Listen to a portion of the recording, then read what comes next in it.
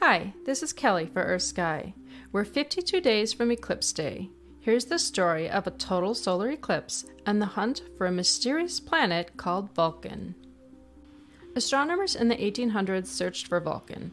They thought it must exist and that its gravity was pulling on Mercury, our sun's innermost known planet.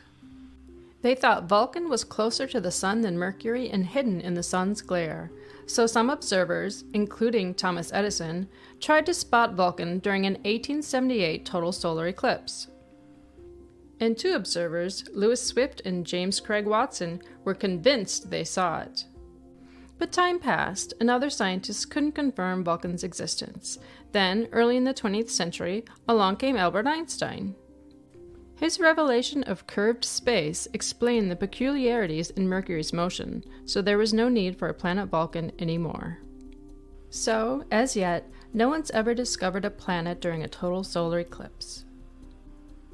But people have discovered comets during eclipses. In fact, several bright comets discovered during 19th century eclipses were named Eclipse Comet.